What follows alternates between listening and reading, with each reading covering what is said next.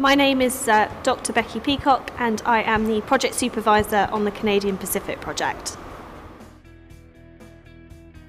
So the Mid-Hants Railway is a heritage steam railway that has been running from 1977. We run across 10 miles of railway from Alresford to Alton. So we've been open just over 40 years, quite a big achievement for us.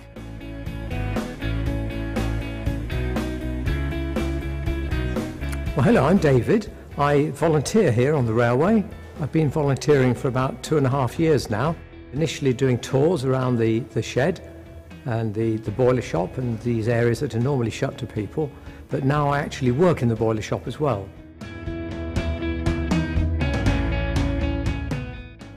Well, the boiler is a very key part of the locomotive. It's where the power is supplied and is applied in the cylinders. So the boiler is really the heart, we tend to think of it, the heart of the locomotive. I'm Andrew. I am an apprentice here restoring boilers at Rockley. What we do here is basically cut out corroded plate work or pitted plate work and make them as good as new, basically. So the skills you have to have for being an apprentice is just basic willingness, and then they obviously will teach you on the job the sort of roles and stuff that you've got to do here, basically. So, I've learned how to remove stays out of the boiler behind you, fit plate work, refit all the boiler components, that sort of thing. So, yeah. Well, the main problems of the boiler are caused by the fact we're boiling dirty water, and it's in a very hot environment inside the firebox and cool outside on the outside of the boiler. We've got a very hot fire inside, and that is softening the material of the boiler. It's also abrading because the coal has dust and all sorts of dirty things in it, and that then acts as an abrasive, and that scours the inside of the firebox and also the tubes. The boilers need to be repaired at a major event every 10 years.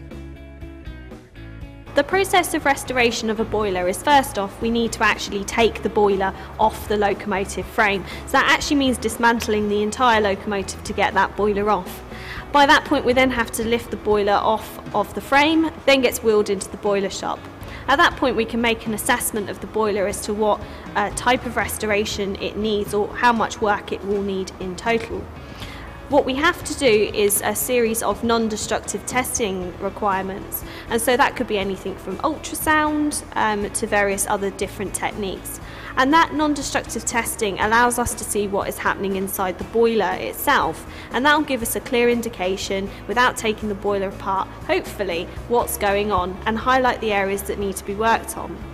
After that we can have a plan of action, and so what we know is that we will have to clean the entirety of the boiler. That's through needle gunning and then painting it before it re-rusts again. We know that we will probably have to do some work to the firebox or inner firebox of most of the locomotive boilers that we take off. We then have to work on the smoke box as well. All of the tubing, such as the superheater elements and the boiler tubes themselves, have to have been removed, and we have to restore these as well to working condition. Now that could be cleaning them and just restoring them, or actually making brand new boiler tubes to go back in. And then it's a process, once we've started, to really attack each part of the boiler to start putting it back together.